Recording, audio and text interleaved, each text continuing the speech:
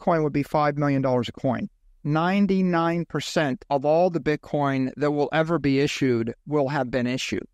I think that we're living through the Bitcoin gold rush era.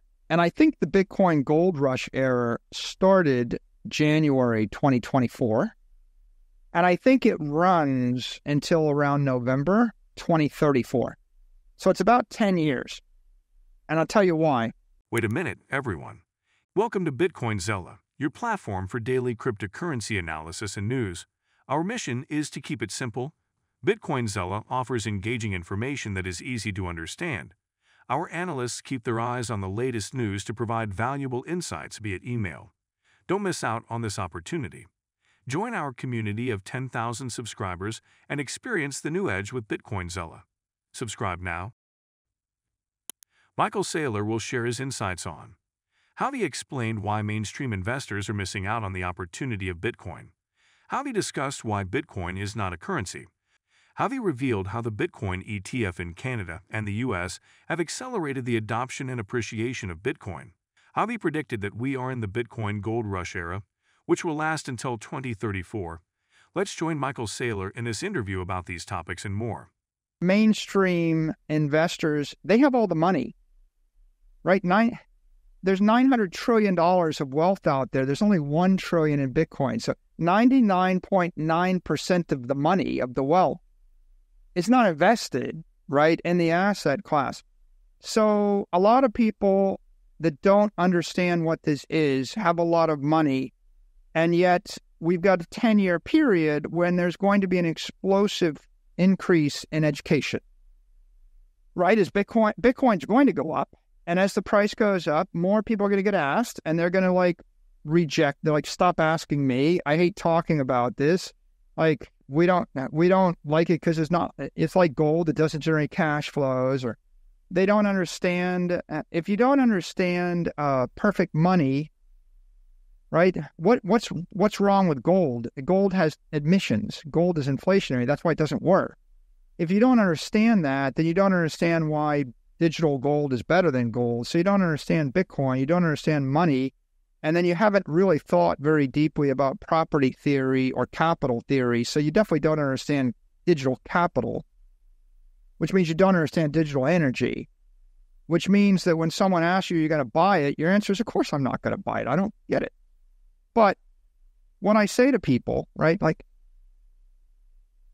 if everybody read all these books, if they listened to all your podcasts, if they listened to all my podcasts, if they thought about it for a few hundred hours, tomorrow they would wake up, they would all buy Bitcoin, and Bitcoin would be $5 million a coin. Bitcoin versus gold, 10 experts told us which asset they'd rather hold. A survey of 10 experts revealed different opinions on whether Bitcoin or gold is a better investment for the next 10 years. Some favored gold for its stability and history, while others preferred Bitcoin for its potential and innovation. Saylor argued that Bitcoin is a superior asset class to gold and other traditional investments, and that most of the wealth in the world is not yet invested in it. He predicted that Bitcoin's price will rise as more people learn about it, and that if everyone read his books and podcasts, they would all buy Bitcoin and drive its price to $5 million per coin. So that being the case, really, this 10 years is your best chance to get Bitcoin, right? This is the gold rush, because this is the period where there's still a lot of FUD. There's still a lot of uncertainty. People still aren't sure. They don't understand digital energy. They don't understand digital capital. They don't understand digital property. There's a lot of debate in the community. Is Bitcoin a currency, or is it a property? Or, there's massive debate. A lot of people say, well, it's a currency, and since it's not legal tender, or because it doesn't move fast enough, or I can't buy coffee with it, it's not a good currency. So there's a lot of confusion in the crypto community. There's a lot of mainstream regulators. They think it's a currency. So you see bankers say, oh, it's a currency, but it's not a good currency because I can't buy coffee with it. I can't buy things online with it, and it's too volatile. And they think that's a criticism. And so they criticize it. And then people that think that they know what they're talking about, they hear some famous person say, well, Bitcoin is not a good currency, and or the government will ban it, or it's not as good as the dollar or something. And so they get afraid. And they say, well, then I trust that guy, so I'm not going to buy it. So a lot of people are criticizing it for the wrong reason. A lot of people misunderstand it, and that creates lots of chaos, misinformation, stupid, misleading stories in mainstream media. It creates like bad takes on Twitter. It creates all sorts of confusion amongst Wall Street analysts. And so all of that fear, uncertainty, and doubt, and just basic confusion, and then misunderstanding, that causes a slow growth in demand, right? Like demand is growing, but imagine how much faster it would be growing if everybody had spent 100 hours, right?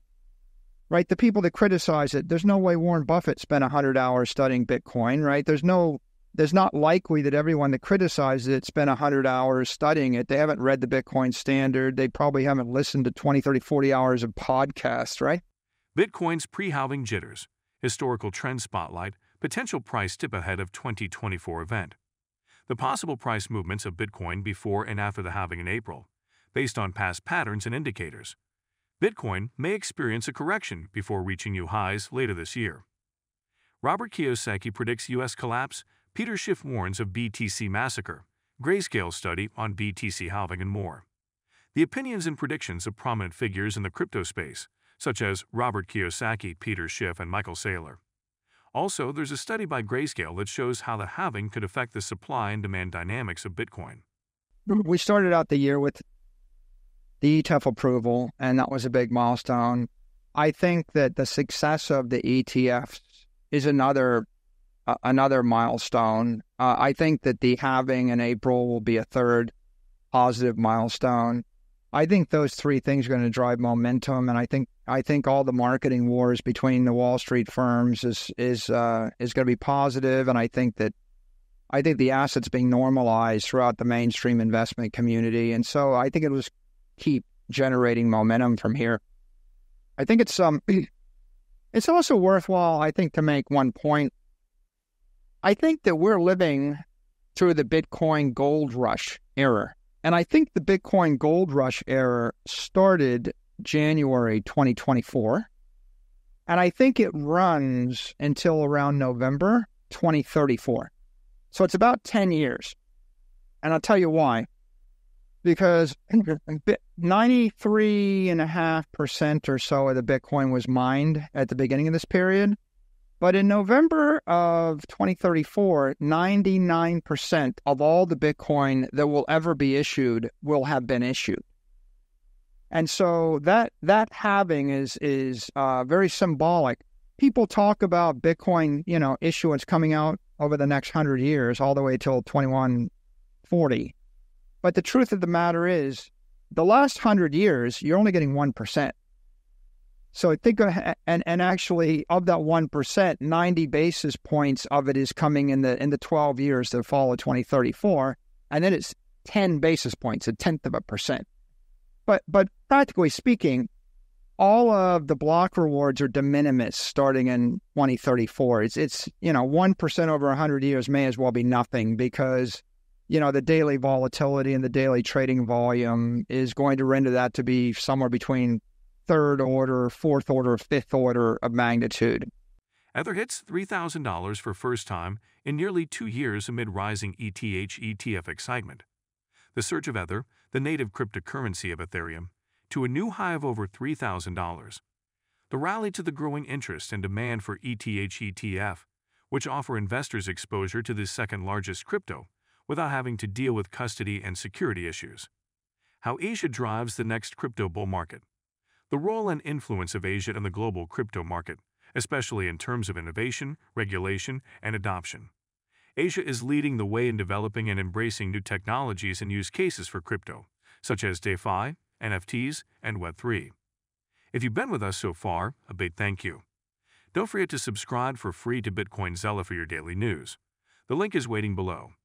That's all for today's crypto news. Stick around for more updates, insights, and analysis on cryptocurrencies.